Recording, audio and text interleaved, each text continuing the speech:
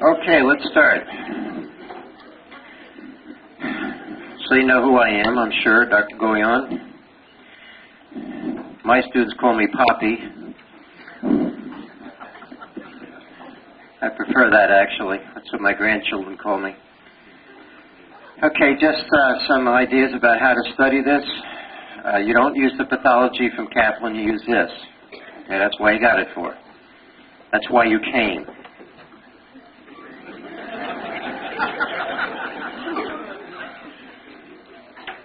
Okay, I'm sure that you looked at the first part, which basically is high yield. Now, when I say high yield, what does that mean?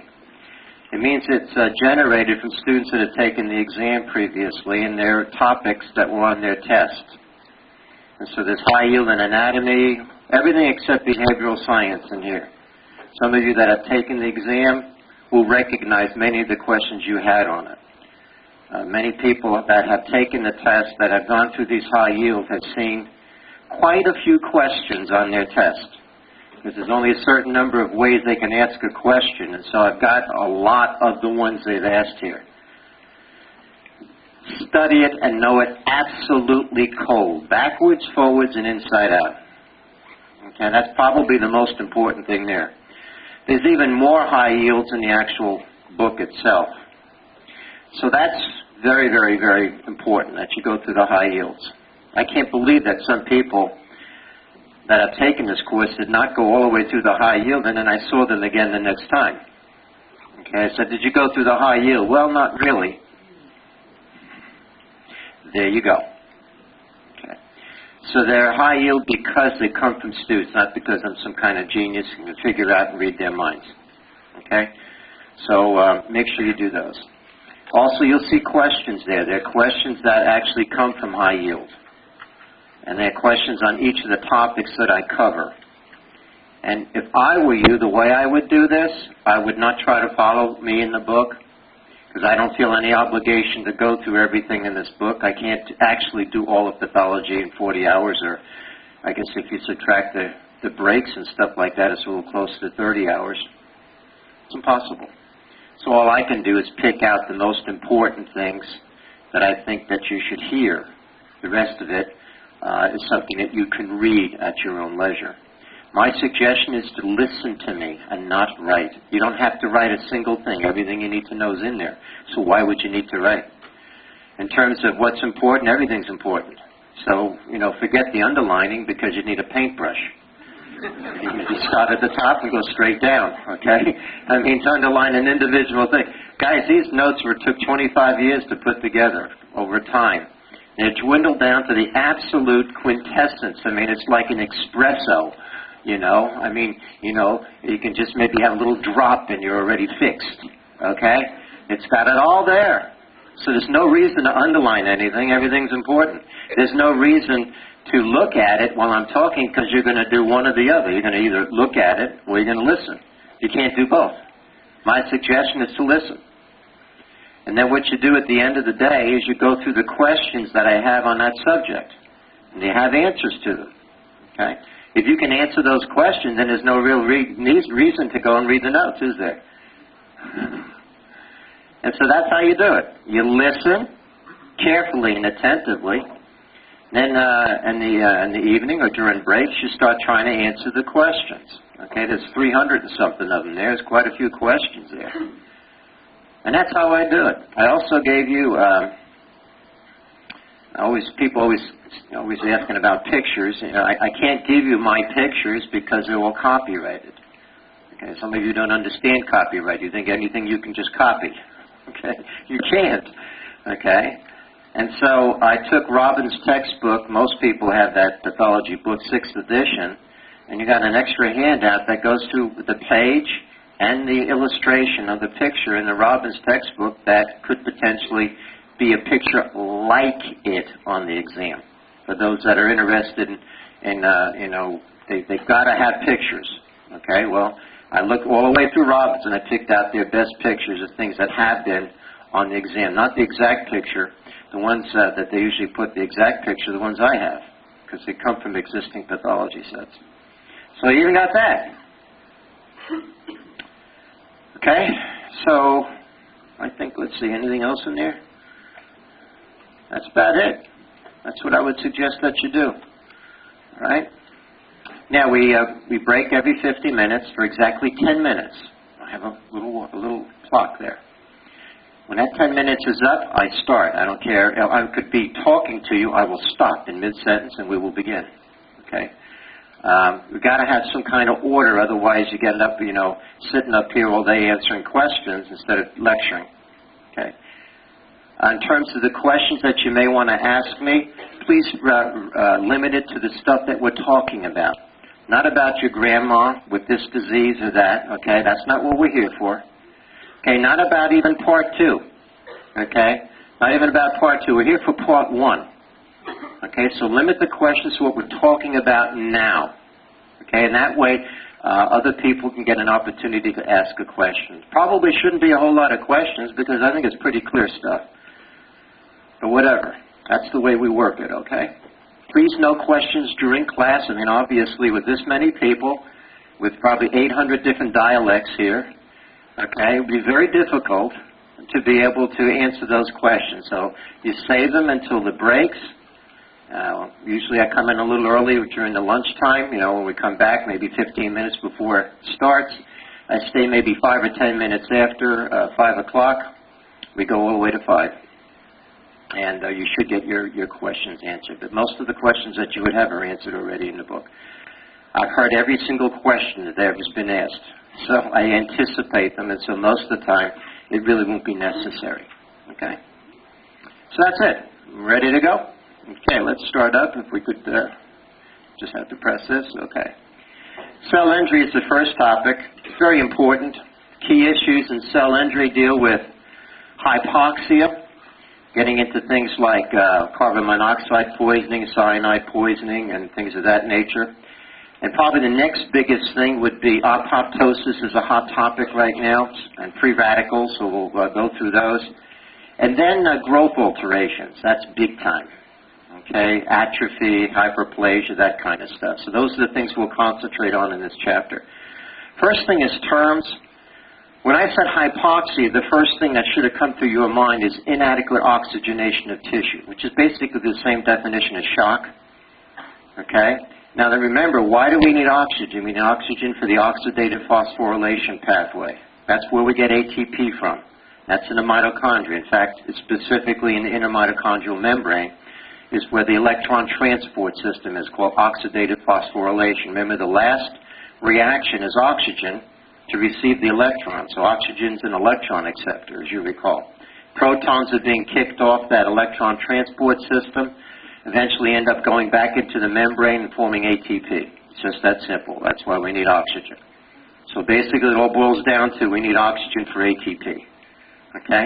And the ATP is mainly generated in the mitochondria. Pretty simple concept. I know you haven't had biochemistry. You fortunately have the best biochemistry teacher around, Dr. Hansen. She's the one that wrote the notes on biochemistry, and I think they're pretty good. All right, some oxygen terms. You need to know oxygen content. You may have had this from PASO already, since you did respiratory. This is important because it's important for you to understand what carries oxygen. Okay, and this formula actually goes through that. Well, you forget the number. That's irrelevant. It's the hemoglobin, which is the most important of the three things, times the oxygen saturation, which a lot of you don't understand, plus the partial pressure of arterial oxygen. Okay, so these are the three main things that carry oxygen in our blood. Hemoglobin, and then on that hemoglobin, the oxygen attached to the heme group, that's called oxygen saturation, and then the amount of oxygen that's actually dissolved in plasma, that's the partial pressure of arterial oxygen. Okay? If you want just a visual of what oxygen saturation is, this is a red blood cell. Remember, there's 4 heme groups. Iron has to be +2, if you recall. If it's +3, cannot carry oxygen. And so if all 4 heme groups on hemoglobin are occupied by oxygen, on every one of the red blood cells, the oxygen saturation is 100%. So it's the oxygen in the red blood cell attached to the heme group. That's oxygen saturation. That's what you measure with a pulse oximeter. The partial pressure of oxygen is the oxygen dissolved in your plasma. Okay. So how does the oxygen flow? It flows from the alveoli through the interface. It dissolves in the plasma, increases the partial pressure of oxygen. That's what this is. It diffuses through the red blood cell membrane and attaches to the heme groups on the red blood cell, on the hemoglobin. That's your oxygen saturation. So you should therefore understand that if the partial pressure of oxygen is decreased, what has to happen to the oxygen saturation, please? It has to be decreased. Because where did it get its oxygen from? The amount that was dissolved in plasma. That should be perfectly obvious to you. Okay? So those are your terms, guys, that you must know to understand tissue hypoxia. Okay, one of the first causes of tissue hypoxia is ischemia. This is another definition.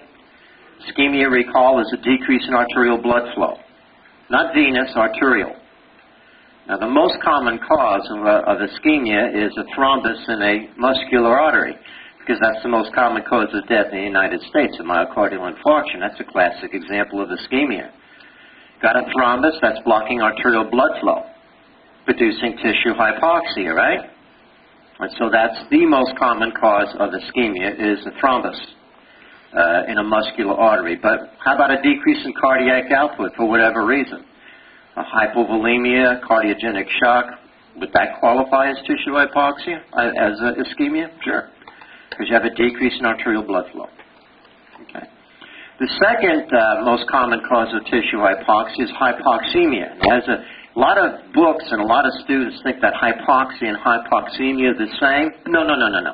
Hypoxia is the big term. Hypoxemia is a cause of hypoxia. They're not the same.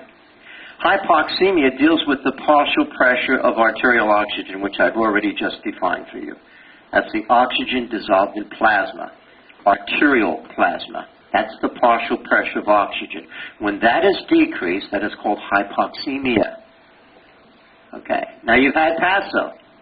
You've had him for respiratory. I know you haven't had him for cardiovascular. He's outstanding. I know everything he teaches. Okay, he's a good friend of mine. And so I know that he's taught you this.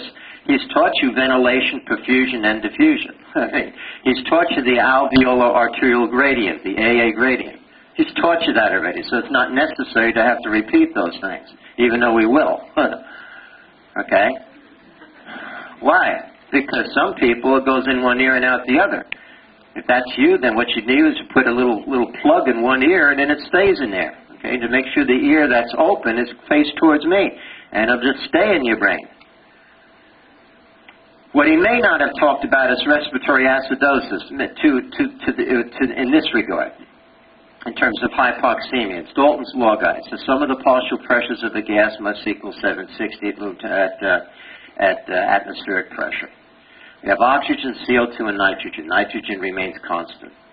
So when you retain CO2, carbon dioxide, that's respiratory acidosis. You already knew that. But what has to happen to the PO2 when the CO2 goes up? It has to go down. Has to. It's not, well, I think I'm going to go down. No, you're going down. Because you still have to come out with 760. So every time you have respiratory acidosis from any cause, you have hypoxemia. You have a low PO2, arterial PO2. Have to. CO2 goes up, what goes down? And vice versa. CO2 goes down, respiratory alkalosis, what happens to PO2? Goes up. Has to. Okay, so there's that inverse relationship. Now, you know, in terms of ventilation defects, probably the best example of a ventilation defect is respiratory distress syndrome, another name, hyaline membrane disease. The adult variety is called adult respiratory distress syndrome. And that's producing a ventilation defect, which you already know about because Paso taught you. But you've lost ventilation to the alveoli, but what do you still have? Perfusion. So you have no ventilation, but you have perfusion. What have you created? An intrapulmonary shunt. You all know that.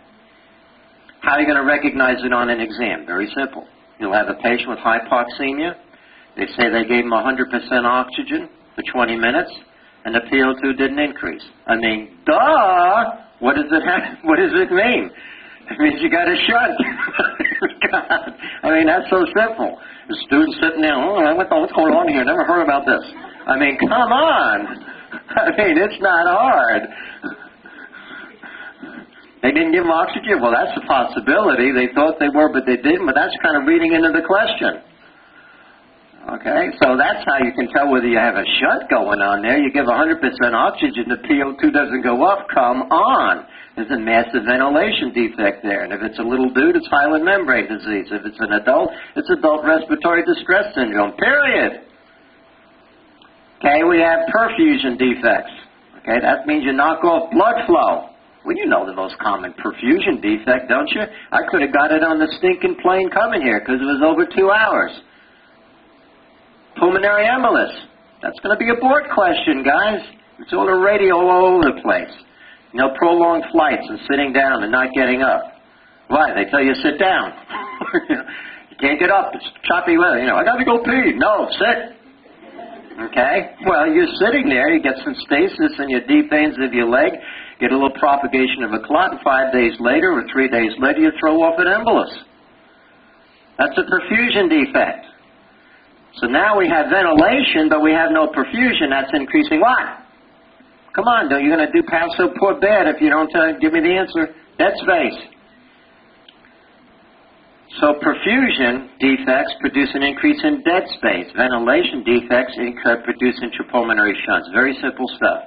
Now, if you give oxygen, 100% oxygen to someone with a perfusion defect, you will get the PO2 up. Why? Because not every single vessel in the lung is not perfused, so other areas of the lung can make up for the difference. So that you can easily separate then a ventilation from a perfusion defect by giving oxygen, 100%.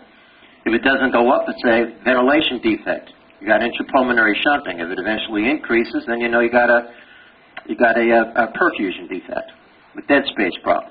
The third thing is a diffusion defect. That's where you have something in the interface that oxygen can't get through. Like what? Like fibrosis. Probably the best example is sarcoidosis, a restrictive lung disease.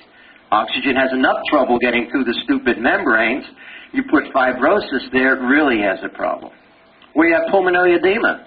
How's oxygen to get through all that crap? Can't. So you have a diffusion defect. Or just plain old fluid, like in heart failure. You know, when you get that initial dyspnea in a patient with heart failure because you've activated the J as in jerk, J reflex, innervated by the 10th nerve. With fluid or anything innervates that J receptor, what happens is you get dyspnea. Okay, that's kind of like you're trying to take a breath, but you can't take a full breath. That's because you stimulated the J receptor and you can't take that full breath and it produces dyspnea. That's because you have fluid in that interstitium of the lung and are irritating the J receptor. That's a board question too. Everything I've said so far is on boards. Okay, so these are the 4 things that produce hypoxemia. Okay, all of which you already know, I think. But I'm just putting it into a different context than maybe Dr. Passo did. We're not done with hypoxia yet. You can have hemoglobin-related problems causing hypoxia. Okay. Of course, anemia would be a classic one, wouldn't it? And if you looked at oxygen content, then they said, what would you expect in a patient with anemia? And one of the classic things that students always fall for is a decrease in PO2. They think that you have hypoxemia when you have anemia. Of course you don't. Don't you have normal gas exchange in a patient with anemia? Sure. So the PO2 should be normal. The oxygen saturation should be normal, but what's decreased? The hemoglobin. That's what anemia is. You still have normal respiration, so the PO2 is normal, the oxygen saturation is normal. Common mistake. But boy, you got a 5-gram hemoglobin, you don't have a whole lot of oxygen to give the tissue, do you? Because you have decreased hemoglobin. You might have a normal oxygen saturation, a normal PO2, but you only have 5 grams of hemoglobin. You ain't carrying a whole lot. So you have tissue hypoxia. That's why they have exertional dyspnea when you have anemia. Exercise intolerance, because you have tissue hypoxia from a decrease in hemoglobin. Then we get into our little friends carbon monoxide and methemoglobinemia. Carbon monoxide's on every board, you all know that. You just have to recognize how they're going to present it. Well, the big one is usually a heater in the wintertime. These little room heaters oftentimes have combustible material in them, and you can get carbon monoxide from that. You're in a closed space with a room heater. That's a favorite one that they ask. Automobile exhaust, of course, is another one, but another big one's a house fire. In fact, there's two things that produce tissue hypoxia in a house fire. One is carbon monoxide poisoning because of the fuel of the combustible things. The other one's cyanide poisoning because upholstery is made out of polyurethane products. Okay, when there's heat, you get cyanide gas given off. So patients that come out of house fires commonly have both carbon monoxide and cyanide poisoning. That's very important. So you get 2 for 1. Now remember, carbon monoxide is very, very diffusible and has a very high affinity for hemoglobin. Okay, but this oftentimes also causes confusions with students. Okay, what does it mean? Basically means that the problem is going to be oxygen saturation is going to be decreased because it's sitting on the heme group rather than oxygen. I mean, you can recite for me 210 times greater affinity for hemoglobin, and then you don't know what it means. What it means is it's sitting on the heme group instead of oxygen. That's what it means. That means oxygen saturation is decreased. Period. That's the only thing that's decreased. Hemoglobin is certainly normal. It's not anemia. And the oxygen and the PO2, the amount dissolved in oxygen dissolved in plasma, is totally normal. The problem is that when it diffuses into the red blood cell, carbon monoxide is sitting on its place. It's like someone taking your seat during a break, and you come back and someone's there. All right. Every time you see that happen, from now on, you say, "Hey, you're carbon monoxide. I'm 100% oxygen. I'm displacing you now." Okay. So then you get 2 for 1 for that. You know how to treat it with 100% oxygen. You know that if someone's sitting in your seat, it's decreasing oxygen saturation. And then, unfortunately, you recall that when you have a decrease in oxygen saturation, you have clinical evidence of cyanosis. You all knew that, too. When they say cyanosis, basically what they're saying is that you have a decrease in oxygen saturation. That's what gives you cyanosis. Well, why don't you see that in carbon monoxide poisoning? Because of that red pigment. That cherry red pigment masks it. That's what makes it such a hard diagnosis to make. The most common symptom that was on board is headache. That's the first symptom of carbon monoxide poisoning is headache. It's all in your notes. Okay, methemoglobin is very interesting. I think it was unfair the way they asked it the first time. Lately, they've been asking the DAT zone question. First, what is methemoglobin? It's iron plus 3, not plus 2. So if iron is plus 3 on the heme group, then oxygen can't bind to it. So the only thing that's screwed up with methemoglobin poisoning is oxygen saturation again. Okay? And it's because the iron's plus 3 rather than plus 2. But oxygen saturation is decreased. If you're lucky, they may give you a history in a patient with methemoglobinemia that they draw blood and it's chocolate colored. That's because there's no oxygen on the heme groups. The PO2 is totally normal. The hemoglobin concentration is totally normal. It's the oxygen saturation. So in other words, the seat's empty, but you can't sit in it, okay, and stay there because it's plus 3, okay, not plus 2. That's why red blood cells have a methemoglobin reductase system. Okay, you'll find out where that's located in biochemistry, but it's basically right where you make NADH, about halfway down in the glycolytic cycle. Right there is where the methemoglobin reductase system is, and it can convert by reduction, can reduce plus 3 back to plus 2. The question, there's 2 questions that they use for methemoglobinemia. One was a dude coming out of the Rocky Mountains, and he was cyanotic. They gave him oxygen, and he was still cyanotic. I guess you have to just really read in between the lines, because that's all the history they give you.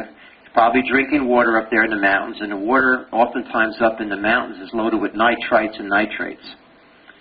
These are oxidizing agents, and what they do is they oxidize hemoglobin, and so the iron becomes plus 3 rather than plus 2. The tip-off was the fact that giving oxygen didn't correct the cyanosis, okay? And you had to arrive at the fact that it was probably a methemoglobinemia, and then they wanted to know what the treatment was, which is IV methylene blue. An ancillary but not the primary treatment is vitamin C. Vitamin C, you recall, is a reducing agent. But that's not your main treatment. It's intravenous methylene blue. The most recent one for methemoglobinemia was Dapsone. Dapsone, as you know, is used in treating leprosy. It's in your high yield. Don't worry about it. You'll see it. Dapsone. Dapsone is a sulfa drug. Sulfa and nitro drugs, guys. Sulfa and nitro drugs do two things. I want you to tie this together. One is they produce methemoglobin. Two is that they have the potential for producing hemolytic anemia and glucose 6-phosphate dehydrogenase deficiency.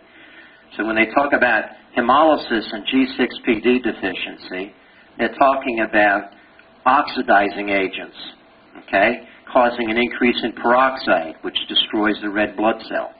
And it's interesting, the same drugs that can produce hemolysis and G6PD deficiency are nitro and sulfa drugs, okay?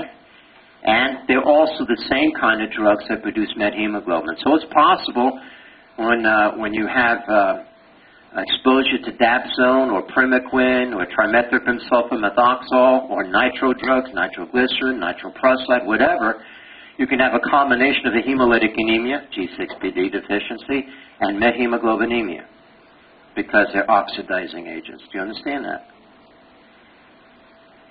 Okay. Very common, by the way, to see methemoglobinemia in HIV. Why? Great board question. Come on. Because they're on trimethoprim sulfamethoxazole for treatment of what? Come on. Pneumocystis carinii. There you go. So what is the potential complication of that therapy, please? Methemoglobinemia. Right? That's an integration, guys. That's the kind of stuff the boards is made up of. I feel so sorry for the boards people, don't you? Not really. More. Okay. It's all in your notes. The more you read, the higher the score. Pretty simple. The less you read, the lower the score. Very, very simple. Straight log. Straight up. Guaranteed. Okay. Get through the notes if you can. Okay, and then we have shift curves, and I'm sure Paso went through this, so oftentimes done biochemistry. What kind of curve do you want? Outside of the plate. No, we're talking left and right shifted curves. What kind do you want? You want a right shifted. You want to have hemoglobin that has decreased affinity for oxygen, so it wants to release oxygen to tissue. That's what you want. Okay, what's going to make it go that way? Well, that famous compound, name it, 2,3-BPG, bisphosphoglycerate. Okay, what else? Fever does. What else? Low pH, which is acidosis. Right shifts the curve, that is correct. Okay, now what about, what's another thing that does that was recently on boards? High altitude. When you go into high altitude, it right shifts your curve. So you'll have a respiratory alkalosis. You have to hyperventilate in high altitude. Because why? You just told me a little while ago. What did I say happens when you decrease CO2 respiratory alkalosis? What happens to PO2? It goes up. Isn't that what happens when you're at high altitude? And then what else happens? You right shift your curve because high altitude causes an increase in synthesis of 2,3-BPG. That was a board question. That's how we can get oxygen up there. Very interesting. I think so too. So what left shifts? Well, carbon monoxide left shifts, methemoglobin left shifts, hemoglobin F, fetal hemoglobin left shifts, decrease in 2,3-BPG, and what's the opposite of acidosis? Alkalosis, there you go. Alkalosis left shifts, that's bad. That's going to produce tissue hypoxia. So we have a double whammy with carbon monoxide so far. We got it decreasing oxygen saturation, and second, we have it left shifting the oxygen dissociation curve. That's not too cool. We got one more to go for carbon monoxide, don't we? Okay, so those are hemoglobin-related problems. Then we have the problems related to the oxidative pathway. Now, probably the most important one is cytochrome oxidase, which is the last enzyme before it transfers the electron to oxygen, which is an electron acceptor. And of course, there's two things. What I remembered is the 3 C's. Cytochrome oxidase is the first one. And the next one is cyanide and carbon monoxide. Inhibit cytochrome oxidase. So just remember the 3 C's. Cytochrome oxidase, carbon monoxide, cyanide all like each other. Okay. So we have a third thing for carbon monoxide producing tissue hypoxia. It blocks it blocks cytochrome oxidase. So it decreases O2 sat, so you can't carry a lot of oxygen. Less shifts your curve, so even what little you carry, you can't release. Okay? And then if you were able to release it, okay, it'd go to the end there and say, come on, electron. And no electron comes to it because you blocked the cytochrome oxidase, and the whole system shuts down. You are screwed. Okay, so that's why carbon monoxide is such an important board question. Uncoupling you'll get when in biochemistry. Basically what it means is the ability for the mitochondria and the inner mitochondrial membrane to synthesize ATP. What's happening is that the inner mitochondrial membrane is permeable to protons. You only want protons to go through a certain hole in that membrane. And you want it to go through this pore at the base of which is ATP synthase, and you're going to get ATP. You don't want protons just randomly going into the mitochondrial matrix because nothing's going to happen. That's what uncoupling agents do. Okay, examples would be dinitrophenol. This is chemical that they use for preserving wood. That does it. Alcohol's an uncoupling agent. Salicylates are uncoupling agents. It causes the protons to just go right through the membrane. Not cool. You're draining off all those protons, and you're getting very little ATP from it.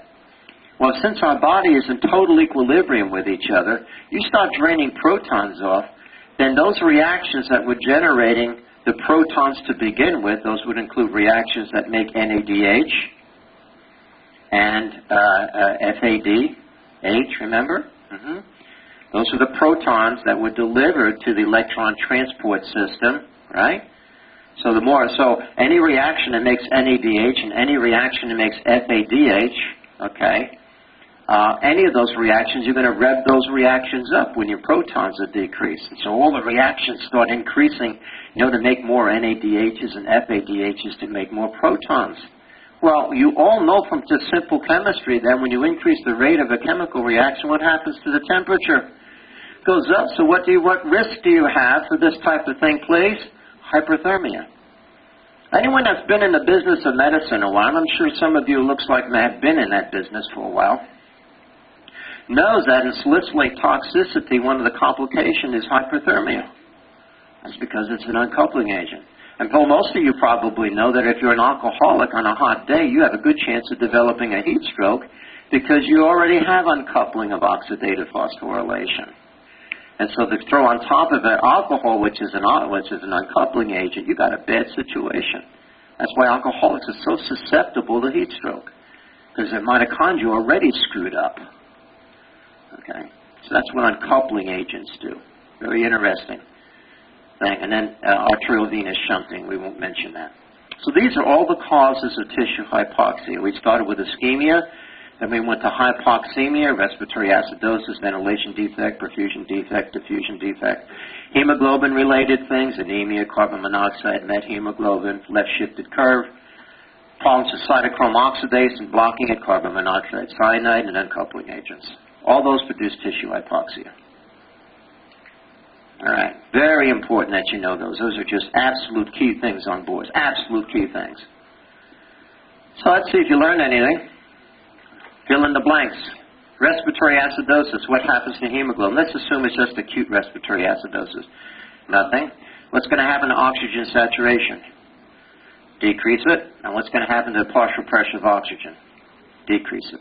Okay, so you're going to decrease both oxygen saturation and PO2. Why is oxygen saturation decreased? Because PO2 is decreased. Okay, anemia. What's the only one of these three things that's going to be affected? Hemoglobin. Oxygen saturation, PO2 is normal. How about carbon monoxide and methemoglobin? Does either of them have an effect on hemoglobin concentration? No. How about oxygen saturation? Yes. How about PO2? No. Very good. How do you treat carbon monoxide poisoning? 100% oxygen. How do you treat methemoglobinemia? IV methylene blue. What else can you give as an ancillary treatment? Ascorbic acid. You got it. First concept finished. All right. Now let's see what happens when you have a decrease in ATP, because you have tissue hypoxia. Okay? Well, the biggest thing of these three things, and probably the only one, well, two biggest things, is that you have to go into anaerobic glycolysis. Now, I know you haven't had that yet, but anyone in this room that doesn't know what anaerobic glycolysis is in big-time trouble. Okay? Remember, the end product of anaerobic glycolysis is lactic acid. Pyruvate is converted into lactate. Why? Because of an increase in NADH. So you need to make NAD, because you're going to need the NAD to feed back into the glycolytic cycle so you can make 2 more ATP. You want to know why you have to use anaerobic glycolysis when you have tissue hypoxia? The answer is your mitochondria is the one that usually makes all your ATP, except there's one place you can get 2 ATP without going into the mitochondria. And where is it? It's an anaerobic glycolysis, which every cell can do, including RBCs. So you're surviving on 2 ATPs per glucose for your ATP if you have tissue hypoxia, because your mitochondrial system is totally shut down. If there's no oxygen at the end of that electron transport system, you're screwed. You can only get 2 ATP without having to go through that system by anaerobic glycolysis. So what's the good news? The good news is you get 2 ATP. Okay, what's the bad news? You get a buildup of lactic acid in the cell and outside the cell. You all know that you have an increased anion gap metabolic acidosis and tissue hypoxia. I mean, that's a given. You know that. And that's lactic acidosis from anaerobic glycolysis. But within a cell, it does havoc. An increase in acid in a cell will denature proteins. Okay? In other words, the structural proteins of a cell, denaturing it is not good. That's altering its configuration. It's screwing it up. And in terms of enzymes, it denatures them too. So that means that the cell can't even auto-digest itself anymore because its enzymes have been destroyed because of the buildup of acid. That's called coagulation necrosis, guys. So when you have tissue hypoxia, one of the things that can happen within a cell is coagulation necrosis, which is one of the types of necrosis that you need to know, of course. And when you look at coagulation necrosis from a gross point of view as opposed to a microscopic point of view, that's termed infarction. Okay, so that's where we're going with that eventually. So a buildup of acid, lactic acid in a cell produces what type of necrosis? Coagulation necrosis, that's correct. Okay. Second thing that happens when you lack ATP is all ATPase pumps are screwed up. Why? Because they run on ATP. That's the power. How do muscles work? ATP. How does everything work that needs energy? ATP. And we have these pumps. And we have a sodium-potassium pump. You already know about this pump because there's a certain drug that blocks it. It's called digitalis. And we block that pump with digitalis to allow sodium to go into the skin, into the cardiac muscle to open up what? Calcium channels so that you can get an increase in force of contraction. Am I correct? Isn't that what you learned in pharmacology? Yes or no? Okay. So sometimes you want the pump blocked. Okay. Sometimes you want to enhance it. Okay. But anyway, if there's no ATP, then what happens is sodium can get into the cell. Well, who does sodium always bring with it? Water. And so you're going to get cellular swelling. Now, that's reversible. It won't kill you. They get swollen up a little bit, you know. Just have some pretzels with a lot of salt tonight. Okay, you'll be a little swollen in the morning. Little eyelids will be all kind of fused shut. I mean, you're not dead, are you? You're just kind of swollen up. Okay? That's the one they like the most on boys, is this pump.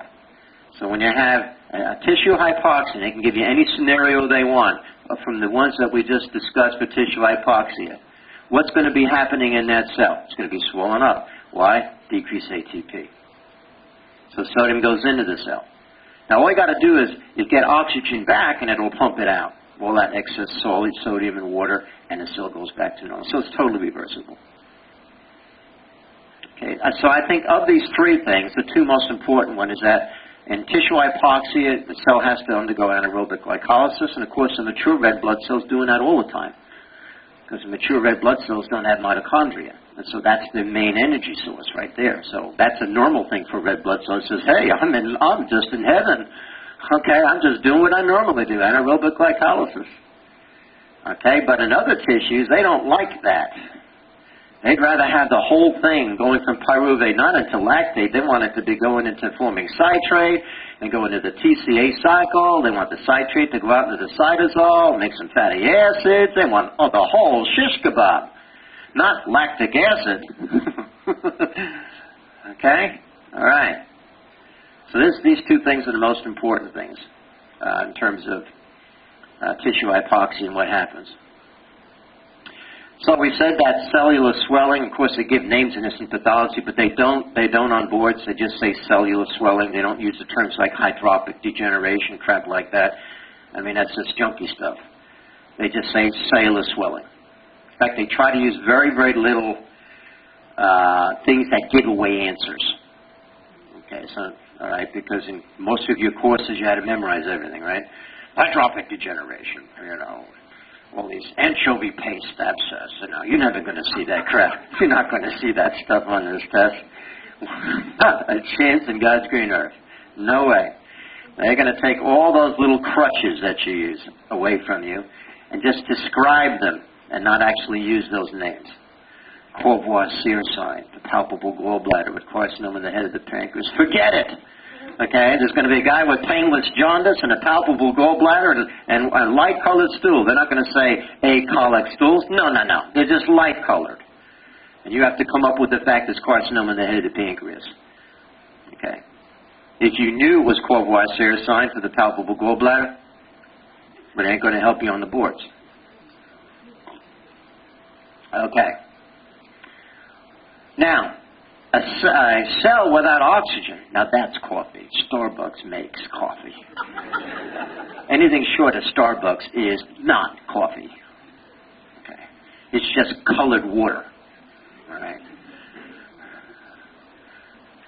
Now you can prove me wrong by bringing me some of your national brands, and I'll taste it and I'll be able to check it, but we'll see.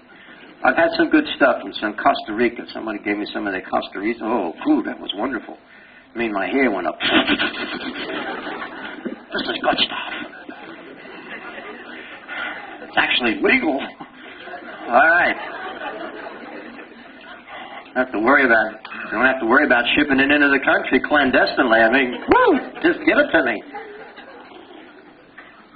There's Mountain Dew for the little kids, and there's that kind of coffee for us. Whoa.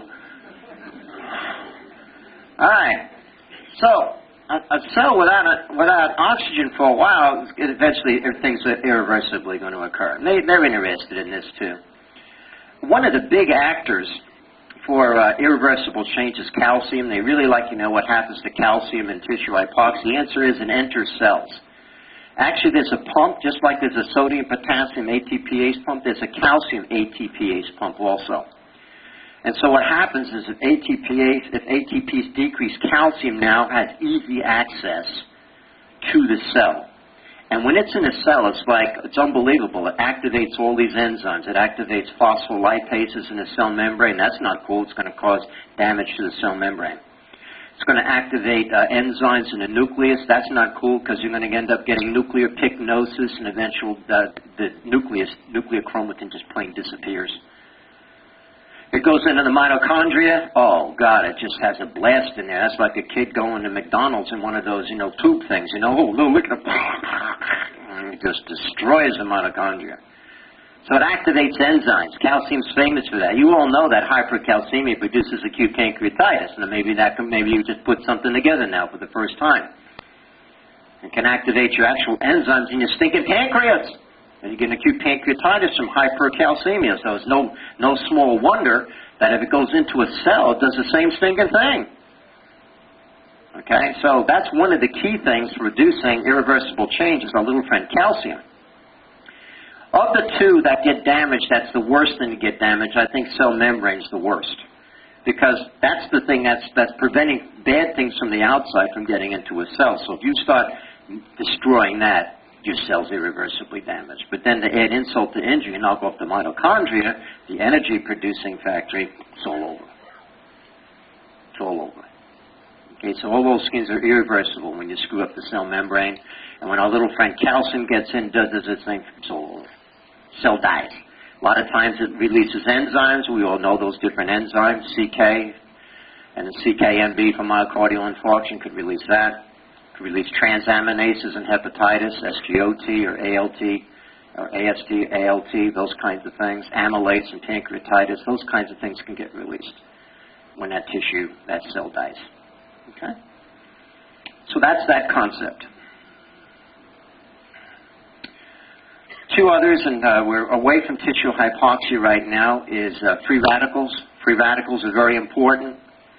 This little, we'll slip it up over here, is showing a liver in a person that has this kind of brownish pigment. It's very commonly seen in older people when their organs undergo atrophy. This is called lipofuscin, the so-called wear and tear pigment. Now, you can't look at that and tell me that's lipofuscin without history, because that could just as easily be hemosiderin and hemochromatosis and hemosiderosis. It could easily even be bilirubin. So you would need more information to be able to say that's what it was. But what I'm basically saying is that when you have free radical damage, one of the end products of that is lipofuscin, because certain things in a cell are not digestible. Those include lipids. And so that's what lipofuscin is. It's lipids that you just can't break down all the way. Now, what is a free radical? Okay, a free radical is a compound that has an unpaired electron in its outer orbit.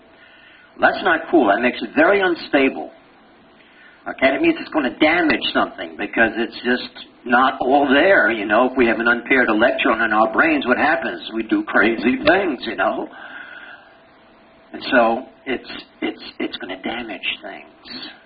Now, interestingly, what are we breathing right now? Oxygen. Oxygen can be a free radical. No. Yeah. You give someone 50% or higher oxygen for any period of time, they're going to get superoxide free radicals. Is that bad? Oh, yeah. Oh, yeah. Ever heard of reperfusion injury? You know, when we give our tissue plasminogen activator for somebody that has a coronary thrombus and we try to dissolve that thrombus, and we do most of the time, and oxygenated blood goes back into that damaged cardiac muscle. Have you ever heard of the reperfusion injury? Do you think that maybe involves oxygen-free radicals? Oh, yeah. It really does a job in those injured cells and knocks some of them off. Mm-hmm. And then if you know about kids with respiratory distress syndrome, they can end up with oxygen-related free radical injury. They can go blind. Okay, the oxygen-free radicals can destroy the retina. That's called, that used to be called retrolental fibroplasia. Now it's called retinopathy of prematurity.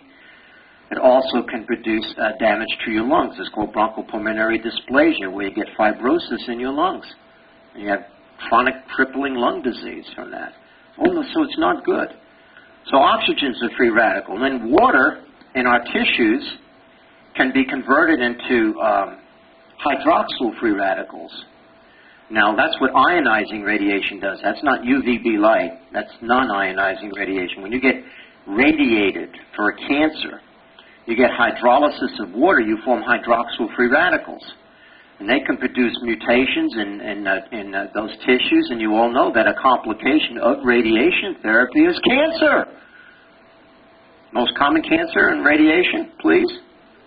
Leukemia. So that did it because of free radicals, hydroxyl free radicals. Iron loves to make free radicals. It has a reaction called the Fenton reaction.